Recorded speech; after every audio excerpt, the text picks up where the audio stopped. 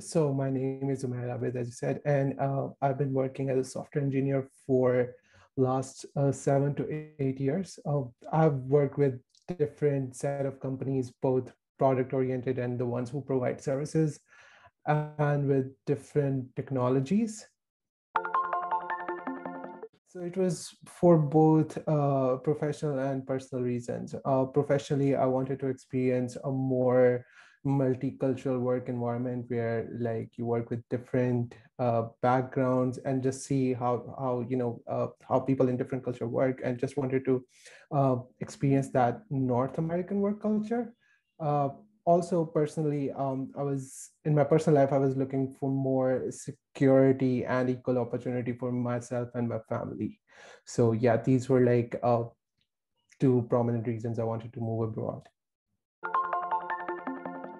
Last year in 2020, I think in January, I seriously started job hunting and started looking for opportunities abroad. So I came across, I was mostly using LinkedIn, but then I, got curious that if there are specific companies which does just that, they hire employees from other countries and, relocate them or support them in relocating to North America. So I Googled those companies. I think I Googled exact those terms, and VanHack came up and I signed up for it.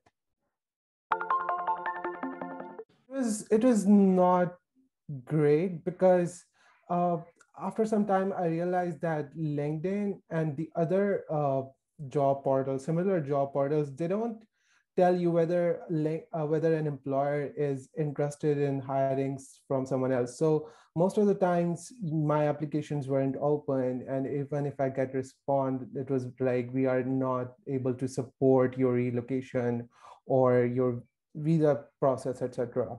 So that was like not working great. That's why I searched for exact those companies who does just that. So if you are looking for a job in a platform, you know that there's an option for relocation.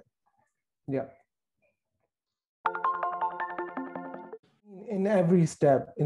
So when I signed up, I did my English test and, I think one Ruby and JS test, and I just forgot about it. 2 weeks later, a recruiter from VanHack like approached me, and it was just a general casual chit chat session, and he told me all about it. And honestly, at that point, my mind was not like thinking in that way that it can lead to something.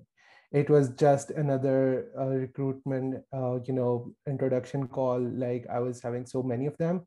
And at that point I didn't realize it, but we basically started from there. The recruiter asked me about myself, my skills, and gave me some suggestions, and he said that he will be coming back with more concrete job interviews. And I passed the initial screening. And again, honestly, I didn't give it that much importance, because since when you are in this job hunt process, you do get those similar responses every now and then. But that recruiter, I think after 2 or 3 weeks, did came back with the job interview.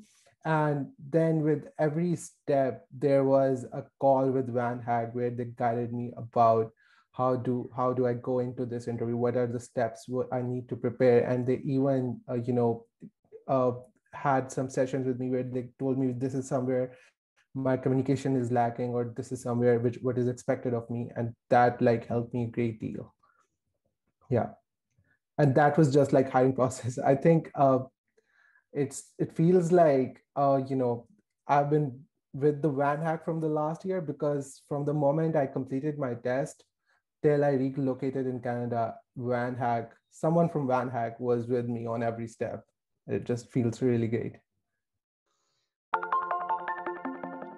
I so this was my second interview, the job which helped me relocate and which I was finally able to secure. So when I gave my first interview, it it went well, but I didn't got the job. But the recruiter also, he, instead of just leaving me there, he told me that this was what went wrong.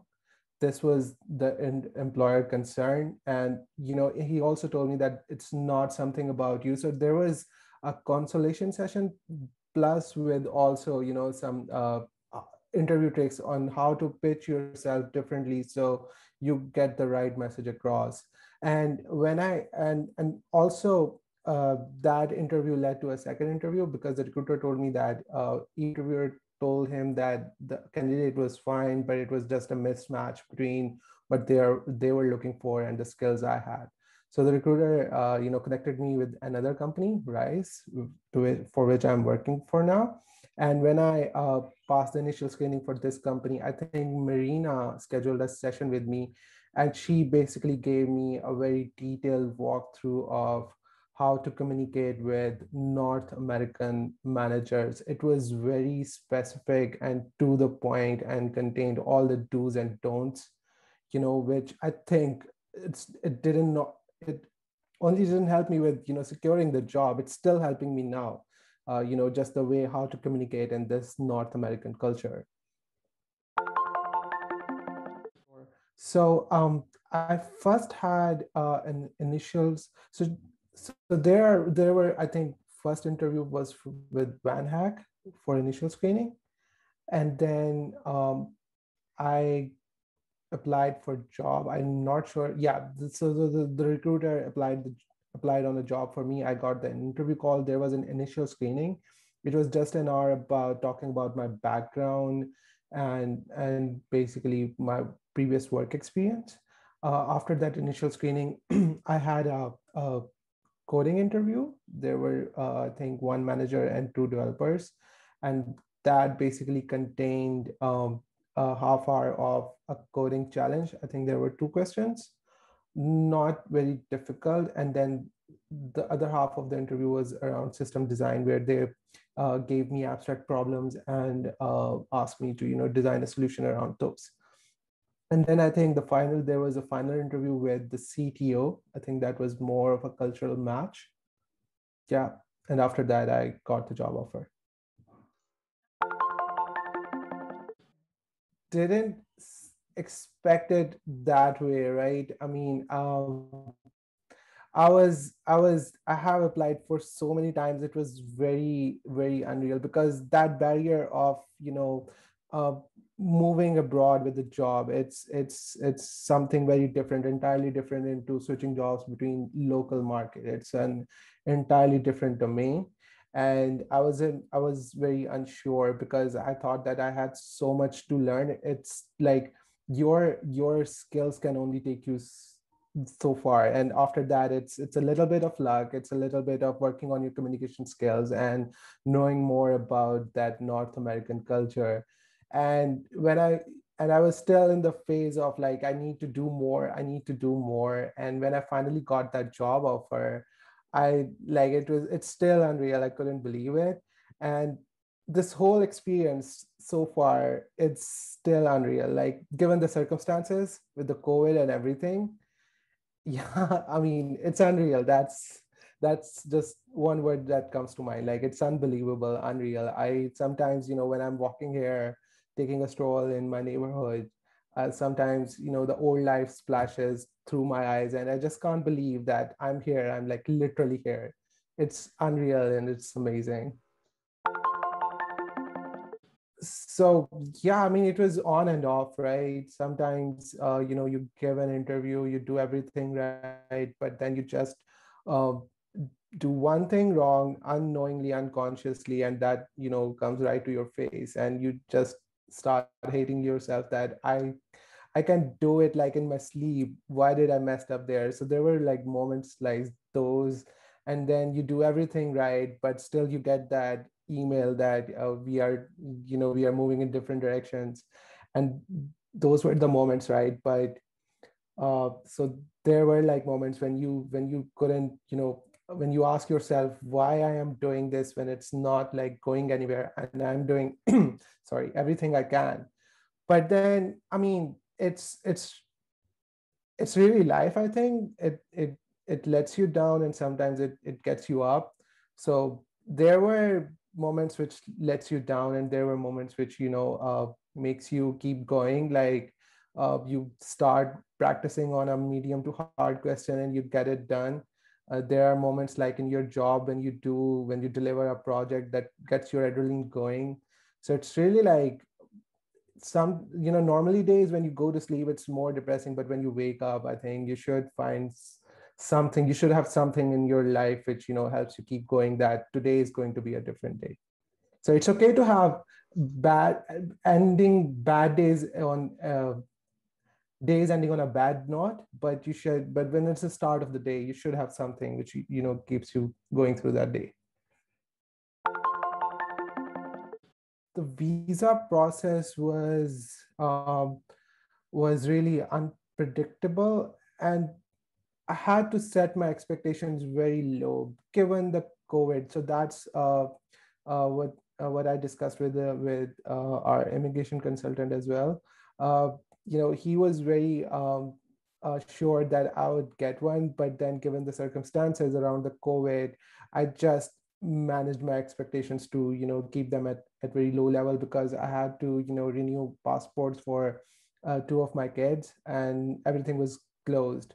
So I just managed my expectations, and had an eye looking out for opportunities. Like when the things are opening up, I slowly uh, collected my documents, managed my documents, and then when eventually, after being hired and joining, it took me two months to collect all my documents and apply for the visa, and then there were like another 4.5 months, right? And in the start, it was being very nervous and anxious, because you look around you, nothing is moving, and then you want this big move and you're not sure. Yeah, the thing which helped me was to not read much into things. Like there is going to be a policy which will end the visa, which will just prevent anyone from coming in from Canada, or there is stuff which will that they are not working on visa applications. I just didn't read much into news. Since I already had the job and I was working remotely, I kept my most of my focus on the job itself rather than when I'm going to move.